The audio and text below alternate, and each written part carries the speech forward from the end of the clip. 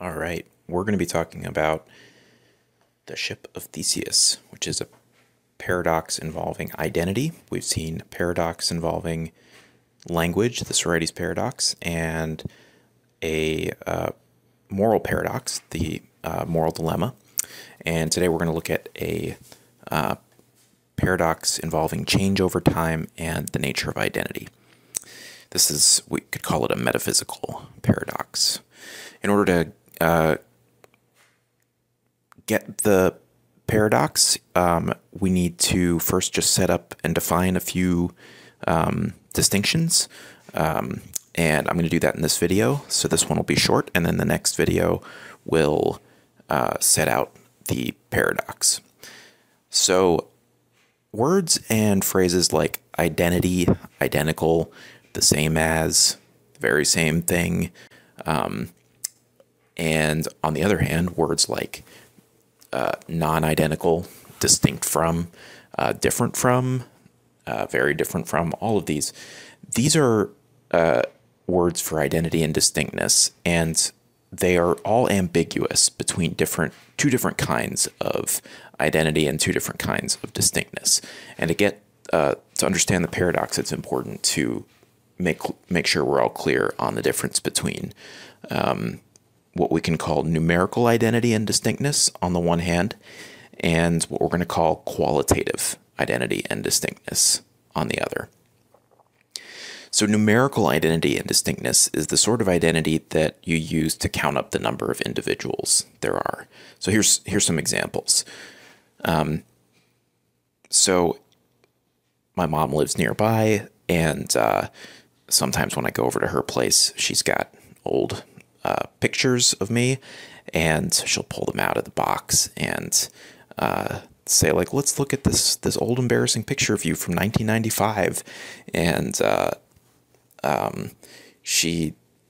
so imagine she says, look, you're the very same person you were back in 1995. This 4-year-old you is identical with you now. There's one understanding of what she says then that's obviously false. Like, I've changed a lot and look a lot different, and psychologically I'm a lot different. But obviously that's not what she means. She doesn't mean that you're, the height of a 4-year-old. What she means is that you're numerically identical with that little kid in the picture. In other words, although you've changed, you are still the same person that that she raised when I was little in 1995 or whatever. There she's using identity or identical with in a numerical sense and not in a qualitative sense. Or consider this sentence. This old watch is the very same watch my grandfather wore during World War II. Now, clearly the watch is on a different wrist than it used to be on. Maybe now it's kind of rusted. Maybe it doesn't work anymore. But still, it, of course, can be true that it's the very same watch as the one your grandfather wore in World War II. It just is a numerical sense of identity rather than a qualitative sense that's at work there. Likewise, identity and likewise, distinctness has a numerical and a qualitative sense.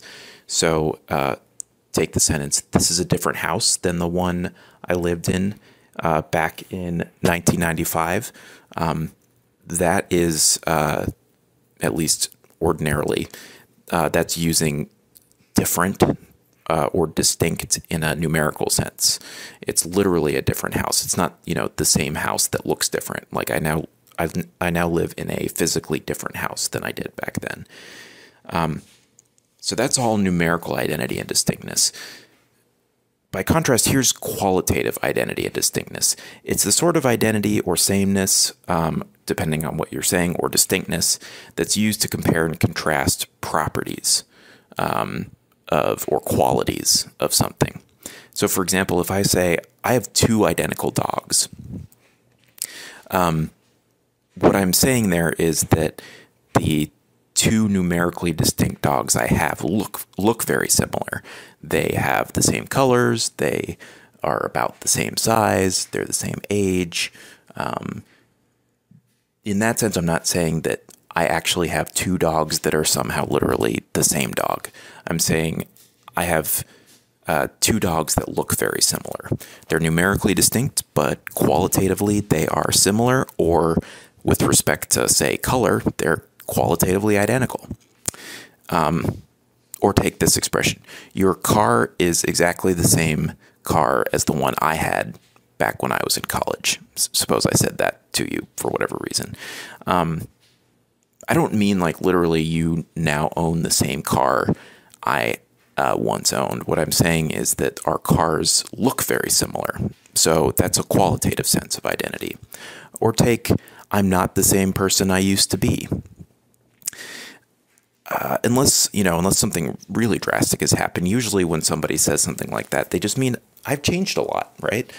I've undergone changes in property or qualitative changes, but I'm literally still the same person in some core sense as I used to be.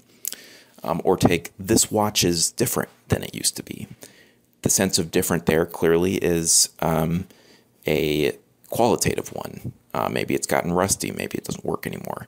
It's numerically the same watch, but it's changed in terms of its properties. Okay, so that's the basic distinction to just get a handle on before we talk about the paradox: numerical identity and qualitative identity.